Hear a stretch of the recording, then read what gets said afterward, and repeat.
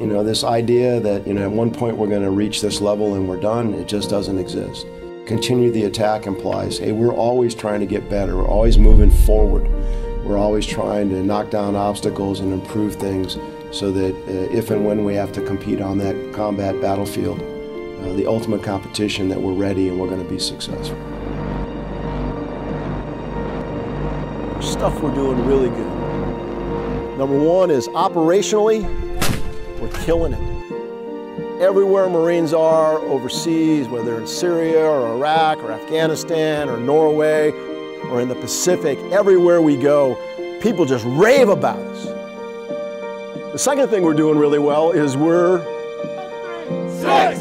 recruiting good people. You can put yourself in that category. And recruiting is hard, making mission. We've made mission every month, I think since 2006. I mean, we're in a world of global competition, of peer adversaries, where we haven't been for many, many years. So I think it's important for Marines to realize that just like we pay attention to what other potential adversaries do, they're paying attention to us.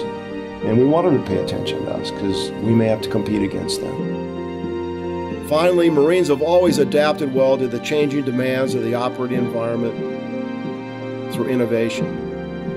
The battlefield is the ultimate competition, and our nation expects if we compete on that battlefield that we're going to win, where there is no other option. So we've got to be ready to go. And you may not get a practice game. You got to be ready to go tonight, and you got to bring your A game, and you got to be successful. The strength of an elite organization is the ability to self-correct, to see where they are falling short and need to change in order to remain effective without suffering a loss or a defeat. We've got to change, and that's on me. We must eliminate any conduct that prevents us from going to the next level of excellence.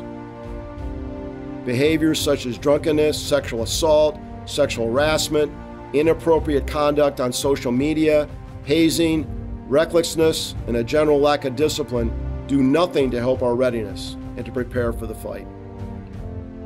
The path to success is simple. There is no rocket science here. There is no substitute for hard work and commitment, for grit. When things get hard, that's when we double down. So in the year ahead, we must continue the attack on multiple fronts.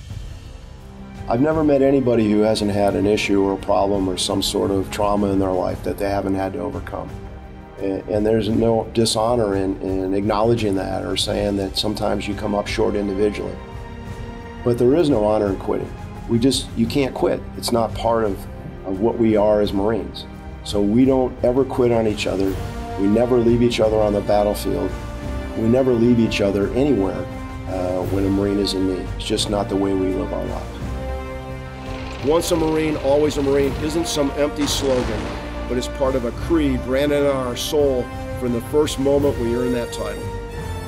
I charge all of you to continue to be Marines of character and virtue. We have done these tasks for the past 243 years for the nation, and as long as the United States exists, Americans will expect their Marine Corps to be there to fight and to win.